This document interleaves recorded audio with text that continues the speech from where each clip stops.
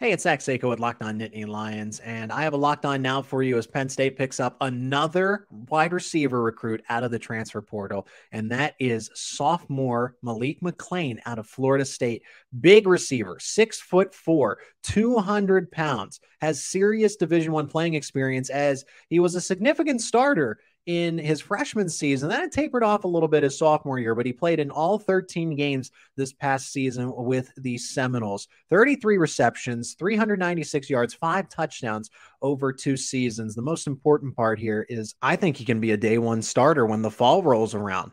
Malik McClain starting at the Z, Dante Cephas starting at the X, Keandre Lambert-Smith moves inside and starts at the slot receiver. Malik McClain really is truly, literally a big addition for Penn State in this passing attack that's going to be led by Drew Aller this upcoming season. Make sure you subscribe to Locked On Nittany Lions on YouTube for more Penn State football content.